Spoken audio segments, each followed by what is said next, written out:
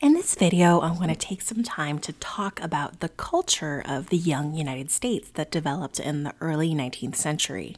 At the beginning of this period, most of the dominant artistic and cultural productions in the United States, the paintings, architecture, literature, and even philosophy, were either borrowed from or imitations of what was being produced in Europe. The United States itself was born in the midst of an intellectual movement that crossed the Atlantic from Europe, the Enlightenment. And if you read the Declaration of Independence, you can hear the echoes of the Enlightenment. We hold these truths to be self-evident, that all men are created equal, that they are endowed by their Creator with certain unalienable rights, that among these are life, liberty, and the pursuit of happiness. That to secure these rights, governments are instituted among men, deriving their just powers from the consent of the governed. Jefferson looks at the evidence, the rational reasons for self-government. Now, contrast that with a piece of writing from an American at the end of this period. Here's the last stanza from Edgar Allan Poe's poem, The Raven, first published in 1845. And the raven, never flitting, still is sitting on the pallid bust of Pallas just above my chamber door. And his eyes have all the seeming of a demon's that is dreaming, and the lamplight o'er him streaming throws his shadow on the floor. And my soul from out that shadow that lies floating on the floor shall be lifted nevermore. What is going on here? Poe's talking about demons and souls and shadows. He's clearly not interested in reason or logic. Where Jefferson is cold, Poe is hot, emotional, imaginative, concentrating on the unseen world instead of the observable world that Jefferson prizes. This is because Poe, writing nearly 70 years later, was a product of the Romantic era. The Romantics rebelled against the Enlightenment ideas of pure reason and the scientific method, arguing instead that individual experience and emotion mattered more. So why do we care about this transition from the Enlightenment to the Romantic era in the history of the United States? Well, for one thing, because it helps us explain the Second Great Awakening, that period of intense religious devotion that emerged in the first half of the 19th century, and drove not only the creation of new religious movements in the United States, but also major reform movements.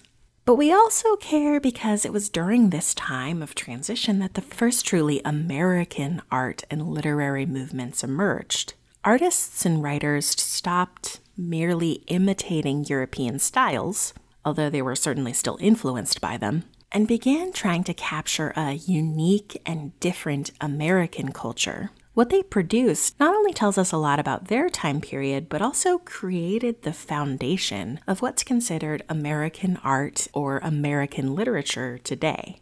One of the ways that Americans began to distinguish their culture was through architecture. In the late 1700s, American architecture started to move away from the Georgian style it had borrowed from Britain, the very symmetrical brick homes that were built during the era when kings named George were in power, and they started to draw more from the models of Roman and Greek architecture. Americans saw themselves as carrying on the traditions of the Roman Republic and Greek democracy, so they started employing some of the same architectural language. The federal style started incorporating Roman elements into Georgian buildings, like Roman arches. Here you can see a bit of the transition from this Georgian building on Harvard's campus to this federal building in Salem, Massachusetts. You go from square windows and doors to Roman arches. And this transition continued as the U.S. Capitol was built in Washington, D.C.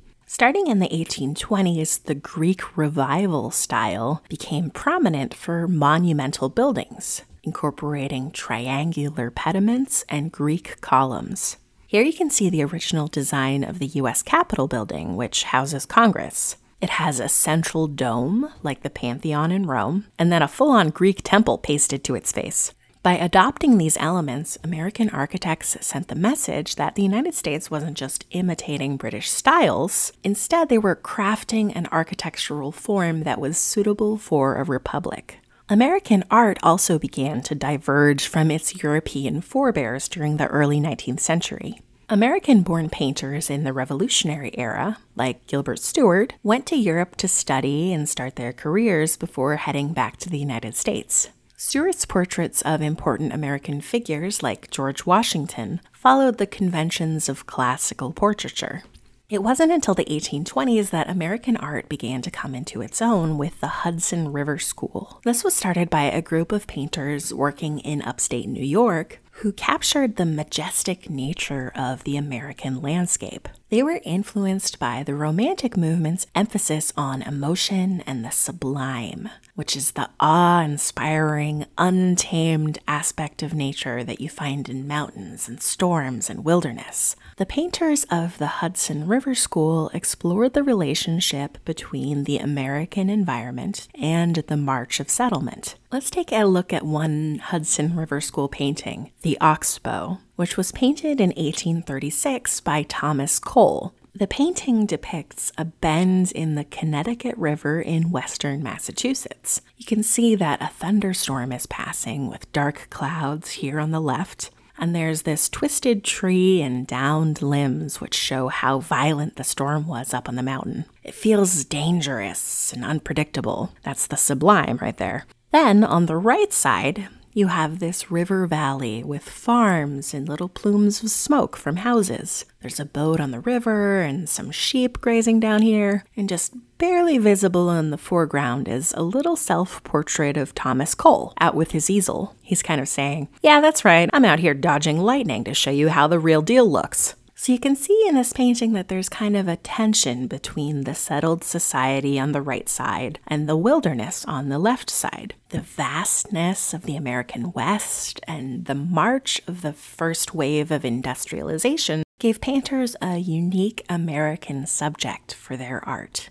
Lastly, the first American writers and thinkers came on the scene during this era. Remember, the Romantics glorified the experience of the individual and their emotions. The first American fiction writers to gain traction for an international audience described unique aspects of American society. Washington Irving, who we remember today for the Headless Horseman and the Legend of Sleepy Hollow, another romantic ghost story like Poe's The Raven, achieved renown by telling folk tales about the lingering Dutch culture in upstate New York. James Fenimore Cooper's protagonist in his Leatherstocking Tales, Natty Bumppo, was a white frontiersman who grew up among the indigenous Delaware people. His nickname was Hawkeye, and yes, the Marvel character is named after him, which gives you a sense of how these first American characters have continued to live on in our contemporary culture. In New England, particularly Boston and the surrounding areas, American intellectuals embraced Romanticism in the philosophy of Transcendentalism. The Transcendentalists were a group of writers, poets, and philosophers who believed that truth transcended the observable world of the Enlightenment, and that spiritual meaning could be found in nature. Henry David Thoreau is probably the most famous transcendentalist. He wrote a book about his 2 years living simply in a cabin he built on the edge of Walden Pond, on fellow transcendentalist Ralph Waldo Emerson's property. The Transcendentalists also emphasized the individual and freedom of thought. Emerson, who's generally considered the founder of the Transcendentalist movement, wrote essays encouraging Americans to think for themselves, not just go along with the crowd. Some of the most influential Transcendentalists were women, like Margaret Fuller, who wrote about the state of women in the 19th century and edited the Transcendentalist magazine, The Dial. Poet Emily Dickinson has sometimes been classed among the Transcendentalists, as has Louisa May Alcott, the author of Little Women.